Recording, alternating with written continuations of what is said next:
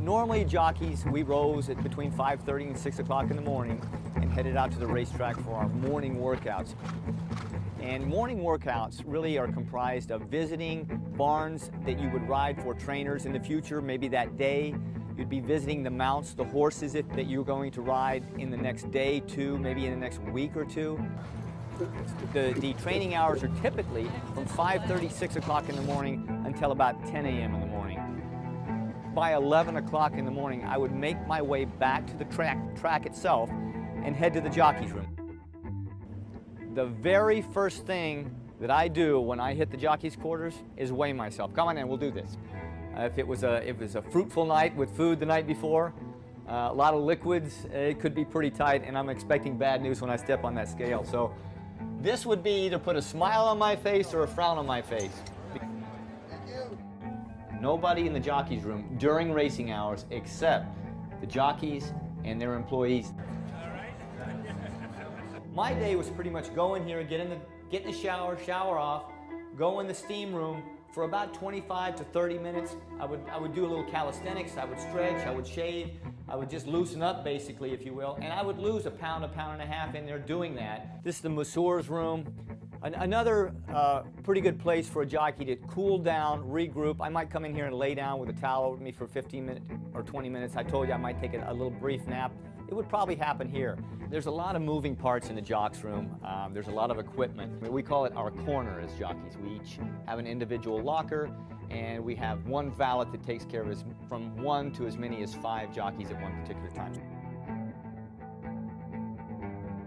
So this was my corner when I was riding. I call it my corner. I shared it with several other jockeys, and the equipment, the actual saddles, are located down below. And I'll pull out one saddle here. This is a particularly big saddle. Let me get a smaller saddle.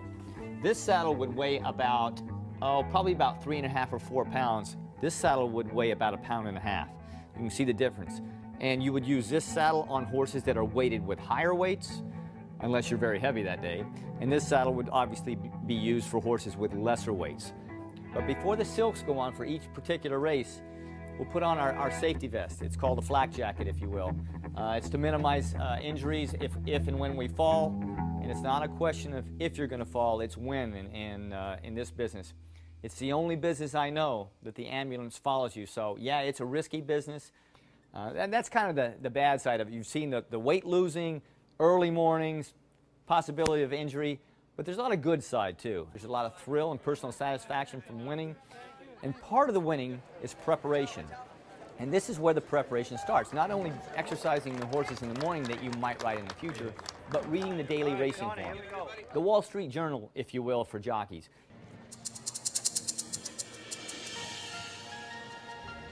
It's unique in Saratoga that they walk through the crowd, and it's for a reason. We love to interact with the fans here at Saratoga. They're really nice, and all the kids, even adults, love the autographs.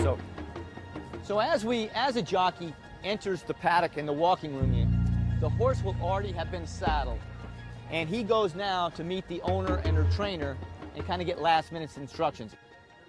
Horses are saddled in the saddling enclosures over there. That saddle's actually put on, tightened up, ready to go, and each individual tree has a number on it. So if I'm riding number 11, I've got to go over to that tree over there with number 11 on it, and that's where my horse will stop. So I'll go over and I'll get on him. So once the jockey's mounted, he's off to the track. We'll warm up the horse for 4 or 5 minutes, give me a chance to feel the horse out. If I've never ridden him before, it gives me a chance to feel how he moves, but mostly it's just for the horse to limber up before the race.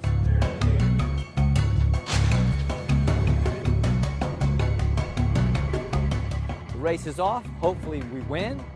The team that was just here discussing instructions will have big smiles on their face and will be happy, and we'll all make a lot of money. When riding the Kentucky Derby as a jockey, several items of equipment are required. Among them, a helmet for safety and goggles for vision. And because we run on dirt in the Kentucky Derby, you get dirty. And that requires goggles. Now, going 1.25 miles, it requires more than 1 pair. I've used as many as 6 pair. In 1993 and 1996, that's exactly how many pairs of goggles I used riding Grindstone and Sea Hero. Now, this is a beautiful sunny day. But kid you not, we still need multiple pair because they put the water on the track themselves, creating a lot better traction for the horses as they go over it. But 6 pair of goggles? Try putting 6 pair of sunglasses on top of each other and looking through them. Things get a little fuzzy, a little blurry. It distorts your vision somewhat, especially peripherally. You can see very little from side to side. As we go through the running of the race and are in amongst the pack, the dirt comes back flying, covers the top pair of our goggles, so we must reach up while we're riding with 2 fingers and pull a pair of goggles down. We repeat that as we go through the track, one by one, hoping not to cover my mouth. That has happened before, and that's a heck of a problem getting my air. I'm here to win a race, and I have to make multiple decisions and try and coax the best run out of my horse that I can. But I need to see very clearly, and through all this, I have to reach up unconsciously and pull them down. And I hope that I've judged the amount of goggles I've carried with the amount of distance I've traveled and not run out before I hit the finish line. It's happened to me before, and it's not fun. This is a dangerous profession, without a doubt, and we know that when we take our license out. And we accept it, and it's part of the game. We just hope that what we go through is not the ending one, the tough one, the one that keeps you out the rest of your life. Jerry takes us inside racing with us right now. To me, there's nothing more exciting than riding horse races for a living. But with that excitement comes an element of danger. How dangerous? Well, how many jobs do you know where an ambulance actually follows you? For every race run here at Pimlico today, the ambulance will follow the field of horses as they travel around the track. Even the ride to the track is not without risk. Horses can spook at almost anything, throwing their rider at any moment. And along with all the physical demands, the jockey must survive the mental challenge of the spill. Jockeys must accept the fact that it's not if they will fall, but when. Yes, bones will be broken, but you just have to pray it's not career-ending. Sweetwater Oak on the outside of Current Lady heading in. Sweetwater Oak loses the rider. Current Lady in front. Almost always, spills happen without warning. Fortunately for jockey Julian Leperoux, he landed on a safety rail, which has a hard plastic shield on top of it, allowing a jockey to bounce clear rather than being wrapped around one of its supporting poles. Leperoux was lucky and walked away from this, but not all jockeys do. Unlike NASCAR drivers who are surrounded by a steel cage to protect them during a crash, a jockey's only safety equipment are their helmet and their protective cage, the vest. There's really not much to this. Another example is Eclipse Award-winning jockey John Velasquez, who's been visibly absent from this year's Triple Crown races due to an injury sustained in this spill in April.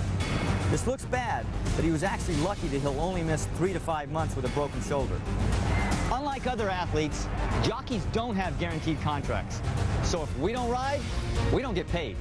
So just like I did, and just like Johnny Velasquez will do, we heal, rehab, and put the spill out of our mind. Because jockeys, of all people, know you've got to get back on the horse.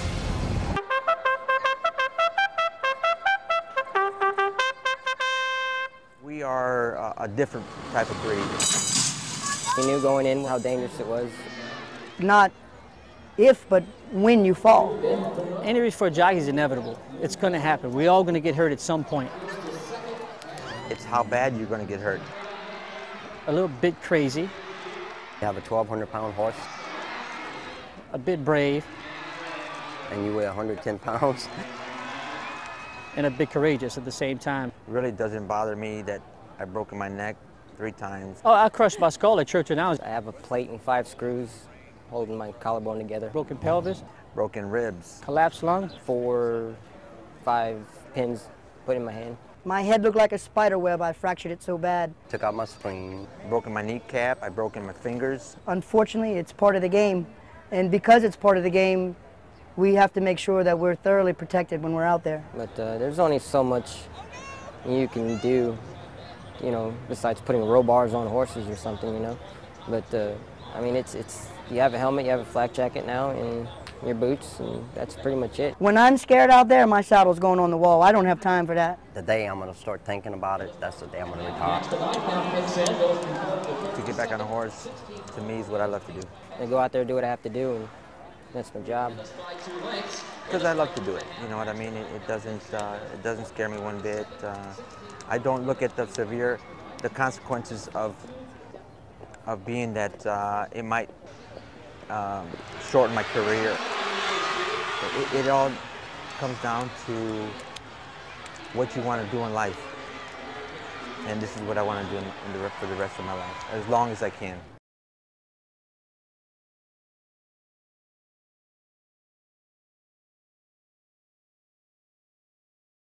We worry about horses every day from about 5 a.m. in the morning till in the evening, and you know, my typical routine will start at about 5. I get a call from night watchman at each division. I keep a division here at Keeneland. I've got a farm on the north side of town called Magdalena that we have room for 63 there. I've got a division of horses at Churchill Downs where we have 36. So a typical day starts out with a call from the night man to let me know how everybody ate, and then from there I'll hear from the assistant trainers or my farm assistant, and we'll go over a day's routine, and there's a lot of detail. Which horses are training, which horses are going to be broken, which mares are going to be out, who's going to be bred to whom that year, you know, which horse is going to race, which jockey's going to ride, what's the veterinarian going to do before the horse runs, do we need to check a horse afterwards? I mean, the details are forever.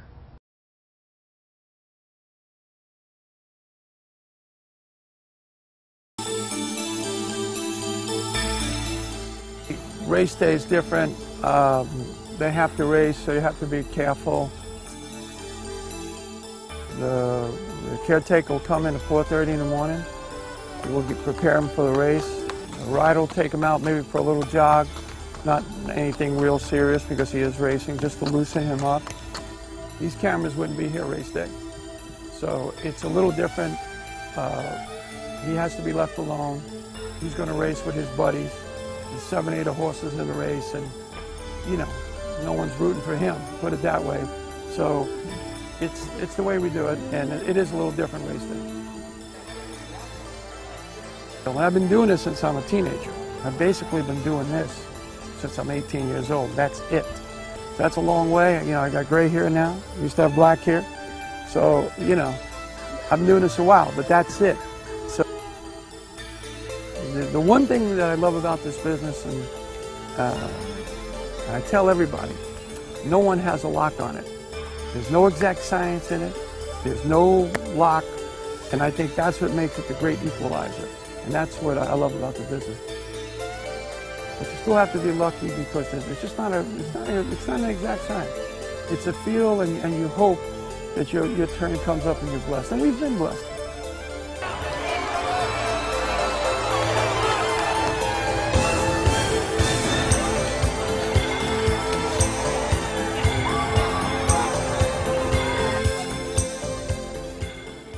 And then after the race, naturally, hopefully that you lead him from the winner's circle. But we bring him back to the barn. Obviously, he gets his bath again because he just raced. We cool him out 45 minutes to an hour. Make sure he's all cooled out from the race. May eat a little grass or just a little alfalfa, whatever we got from, you know, and then we'll feed him probably a couple hours after he races because you want him not to be too excited after a race. So horses' stomachs are different than human beings, and you know, you have to be very careful with that too. So, and then again, give him a nice hot meal, and then he'll go to sleep. And my night watchman will watch him, that everything is okay, that the effects of the race weren't too bad, and we'll greet him the next morning.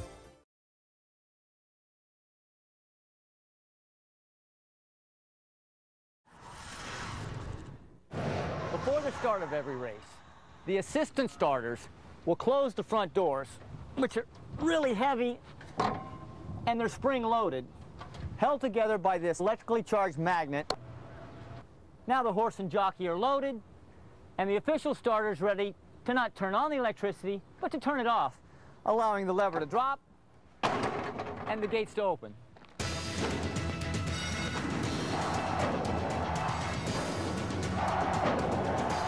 Sound simple? Well, if everything goes smoothly, it is. But that's not always the case. As a jockey, I felt the starting gate was one of the most dangerous aspects of racing.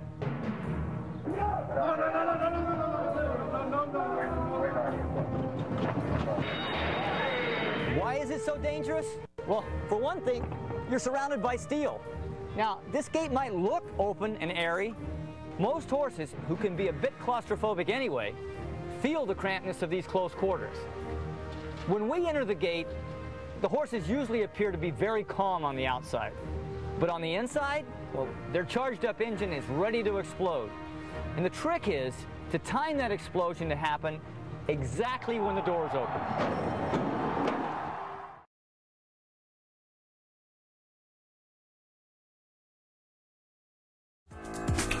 I'm Tom Durkin. I'm the track announcer here at Aqueduct and also at Belmont Park and at Saratoga.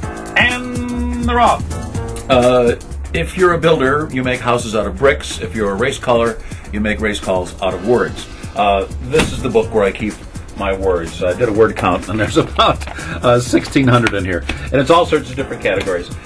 These are words that you can use to describe fast sprints. Runaway, frenzied, scalding, absurdly fast, frantic, vigorous, gut-wrenching, surfeit of speed, and that just means that there's just a lot of speed. Takes the field through the opening quarter mile and zips a 23-1 opening quarter mile, pressed on the outside now by Ed's Princess. Then it's Royal Vessel sitting just outside the lead. I try to keep it very simple. My job is to accurately and appropriately describe the races. Moving 4 or 5 wide as they approach the top of the stretch, and then it's Bella Blue down toward the inside decorated court, only 2.5 lengths from the lead, turns for home. Maggie's Miracle, Ed's Princess, and Navadano, the three of them, head to head as they come into the final furlong here, and it is Navadano in front. Really important to keep your eye on the horses all the time. That's obvious. Sometimes, though, those names just don't come up, particularly later in the day. I find in my dotage, those names don't come quite as quickly. But this is a bit of a security blanket for me. Decorated court in with a fighting chance. Royal Vessel there on the far outside, and Princess is back to fourth. Here's Decorated Court, who comes on to take the lead as they come down to the wire. Decorated Court, the winner by a length and a half. Stablemates very close for the runner-up spot there. Navadano and Royal Vessel, and Bella Blue is third.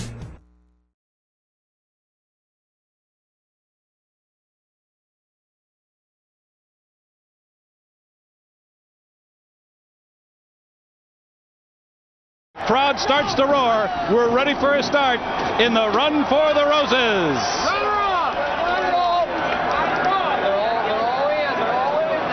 Talk as money was acting up just a bit in the starting gate. And they're off in the Kentucky Derby. And Song and a Prayer comes out in stride from his inside post. Balto Star is there, not far behind Millennium Wind. And here comes Keats from the far outside. Bias for the first time. And it is Song and a Prayer to lead the way. Balto Star right there with them. Keats on the outside is running along in third. Millennium Wind behind them fourth.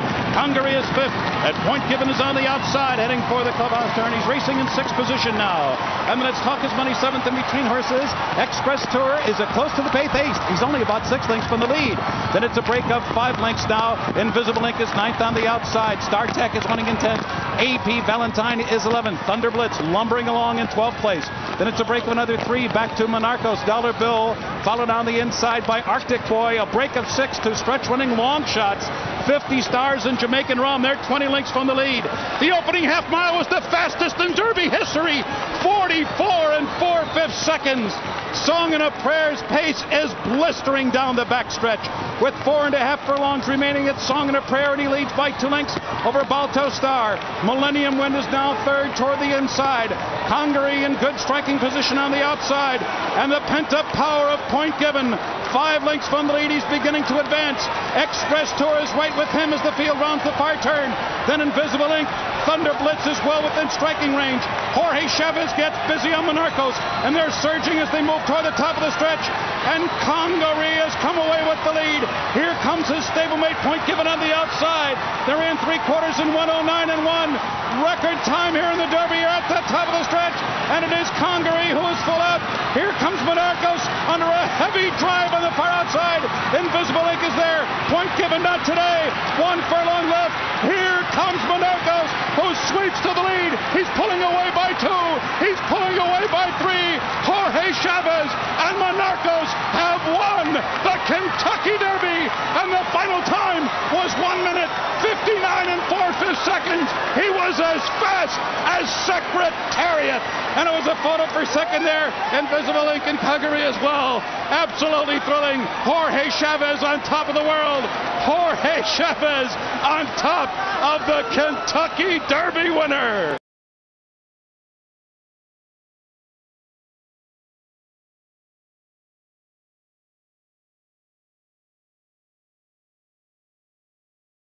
Now let's ride with Jorge Chavez and Monarcos the entire way in the Kentucky Derby, sort of breaking a little sideways, not uncommon, and no real problems. Number 16 in the gold and blue colors of the Oxleys, and getting away cleanly as Chavez places the stretch running colt in the proper position. Going along easily, as you see, and really clear by himself there as they go by the finish line the first time and into the turn. Dollar Bill just behind him to the outside, but Monarcos clear sailing at this point as Chavez has yet to ask him for any run. And moving up on his inside, Arctic Boy goes up to go head and head with Monarcos, who doesn't seem to be bothered by it, tends to his business in a relaxed mode. Now about midway down the back stretch, where Monarcos made that giant move to win the Florida Derby, is where Chavez starts to pump and changes his goggles right there, gets his whip out, and now he is beginning to ride in earnest. Gives Monarcos a little tap to wake him up. And look at him accelerate as he moves inside 2 horses, inside again on the rail, the ground-saving trip from Chavez. And he has Monarcos in full gear right here. Monarcos picking up horses right and left. He goes by Keats, who's fading. And next he has dead aim on number 4, Thunder Blitz. And in front of him, Balto Star, as the speed horses are dropping back. And Monarcos gets a tap again from Chavez, who puts him on the outside, out in the middle of the track to keep him out of trouble. Here's Point Given looming now just to his inside. Chavez comes over right there, is where the objection occurred, but you can see that Invisible Ink really was not impeded, as Monarcos was clear as he went by.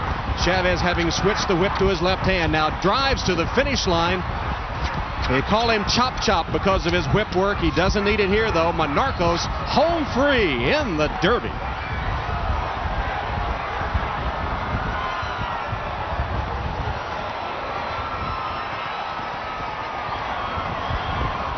Woo, baby!